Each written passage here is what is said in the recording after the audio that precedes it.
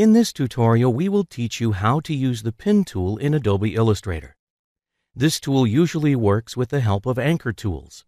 To draw a line, select the Pen tool from the toolbar. Rather than making the whole line yourself, what you will do is define the path of your line, and Illustrator will create the line for you.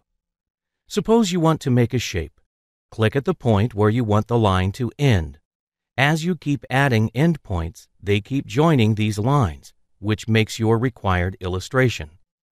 If you wish to start working on a new drawing that is not connected to the current one, you can deselect the shape that you just created and then start using the Pen tool again. You can also remove the anchor points. Simply move the cursor over an existing anchor point and the minus sign will appear next to the Pen tool. Simply click on the anchor point once more to remove it. To deselect it, press the Control key on the keyboard and start working on something else. You can also make curved paths from the Pen tool. To do this, define the path and move the cursor when the second anchor point is added. You will see that the straight line turns into a curve. If you move a shape on top of another with the Pen tool, it hides the one underneath if any color is selected for the fill. You can change the color of the shape if you want.